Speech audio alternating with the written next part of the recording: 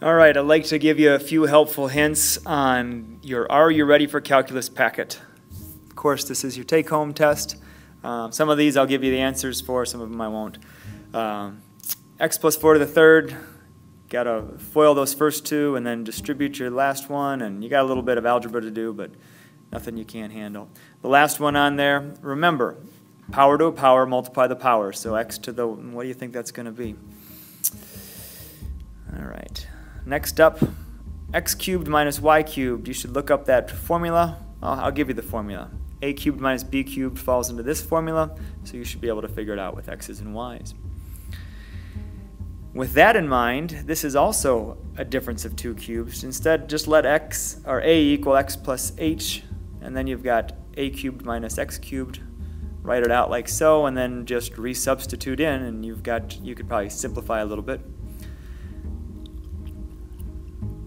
Next up, you've got x to the 6a minus t to the 3b. Rewrite it as the difference of two cubes. It'd be x to the 2a to the cubed minus t to the b to the third power. So there's your a cubed minus your b cubed. Use the formula and go to town.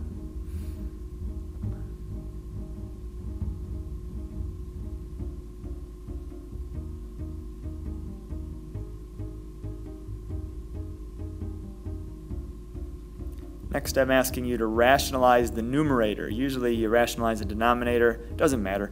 I just want you to get the square root out of the numerator, so you need to multiply by the conjugate.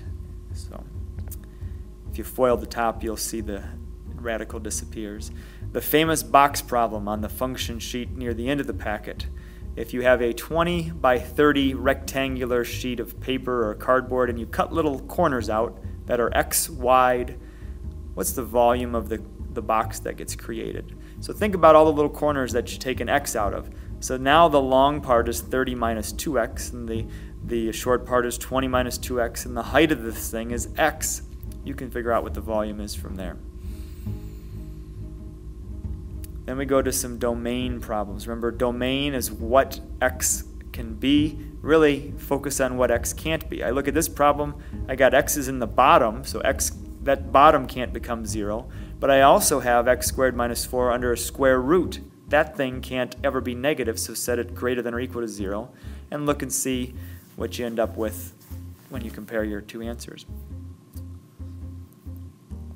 Look at that, I gave you the answer. A tough one with a double square root. Just remember the same principle holds. The first little square root, x plus 2, has got to be positive.